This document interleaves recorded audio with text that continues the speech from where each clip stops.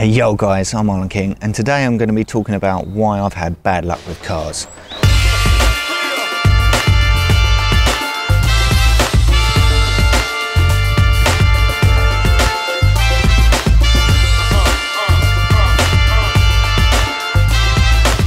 So will you be glad to get rid of this car?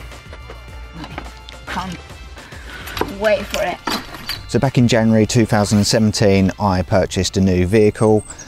Unfortunately by July 2017 said vehicle had died. I've already made a video on this one. I'll post a link up here for you guys so you can see it. It's actually one of my most popular videos on the channel. Clearly everyone likes to watch someone's car breaking down. Unfortunately though, my second vehicle, which was the backup one, has now come to an end of its life. It's struggling very much so.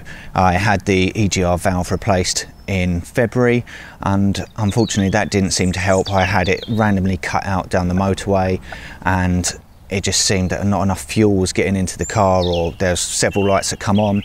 I had that fixed, but unfortunately the car was still stuttering left, right and centre. You'd be driving and all of a sudden and you just suddenly be jolted forward, and it would just keep on randomly doing that, such to the point where the wife has now decided not to drive it. She's got really upset with the vehicle and she didn't deem it safe, especially when we've got a little one in the back.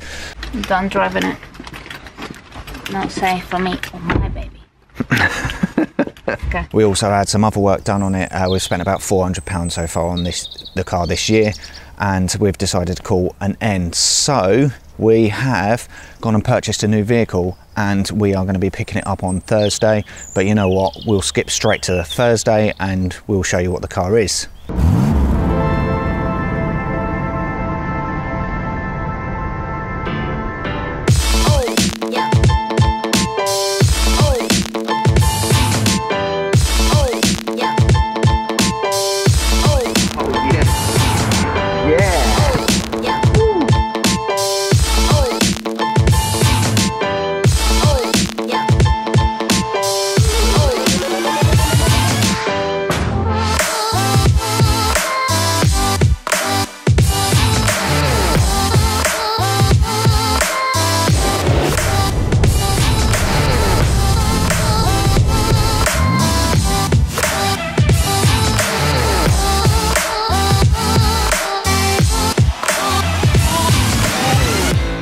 Yeah, so we've purchased a Vauxhall Insignia 1.4. Now, the Insignia isn't normally a car I'd go for, seeing as I'm such a big fat Mazda fan. However, the Insignia does have a lot of the similar characteristics of the Mazda 6. It's a fairly big car, so it has 5 spacious seats for 5 adults. It also has ISOFIX for the child seat. So the really weird thing with this vehicle is the 1.4 engine. Usually I would completely boycott getting a 1.4 engine in such a big vehicle. However, because they've added a turbo to it and it's a petrol, it seems to be getting reasonable performance. Now, by no means is this a fast car, but it seems to be at least keeping up with 2-litre diesel, which is turbo. So I'm quite happy with that. Of course, I haven't really driven it yet, so the test drive may have been skewed somewhat, but I'll let you know as time goes on. One of the things we did with this vehicle, just to safeguard ourselves from other mishaps, like in previous vehicles, we've bought a 3-year used car warranty. If anything goes wrong, we should be covered. We've also diamond brighted the vehicle, so this is where they remove any wax and stuff that's been on the car previously and put a sealant over the top to protect it from stone chips, bird poo, etc. But also as part of this they sealed the seats, so the seats are material, not leather, and this is meant to form some kind of seal over the seat, so it means if any liquid gets spilt, especially seeing as we've got a little one, the seat should be covered, and that's a lifetime warranty with that. So I'm looking forward to seeing how that works out. I've never done it on previous vehicles, but hopefully this one should be a good case scenario. Why did we get the Insignia? We got it because it was a medium-sized vehicle. It's a little bit bigger than a medium size actually, but smaller than a large. It's not quite as long as the Mazda 6. I think it's under 5 meters. It's 4.8 meters, I believe.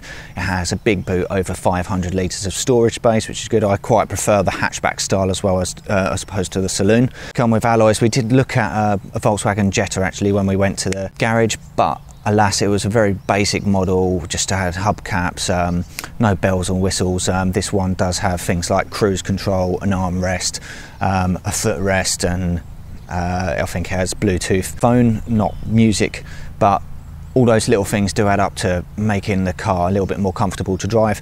The one thing that I'm a little bit wary of, and that is it does have an electric assisted handbrake. Now, I've never used one of these before, and I've heard some really dodgy things about cars rolling down hills and things like that, so I think we're going to stick with leaving the car in first gear when we park it up, but I'm certainly interested to see how it works on my first hill start if I'm stuck in traffic, especially seeing as we have a really steep hill down a local road here, which is used on our way to work every day. So hopefully I'll master that quite quickly. Really not familiar with the Vauxhall range, so I'm hoping they don't disappoint. And other than that, guys, if you have any questions or if you've got an Insignia, please let me know what your experience has been with it. Hopefully good. If it's a bad experience, probably don't tell me, because otherwise I'll be really upset. But thanks for watching, guys, and I'll keep you posted on my car journey. Hopefully this one will last further than July 2018. Anyway, catch you later, guys. Peace. Oh, and don't forget to like and subscribe, guys. Come on, really appreciate the support.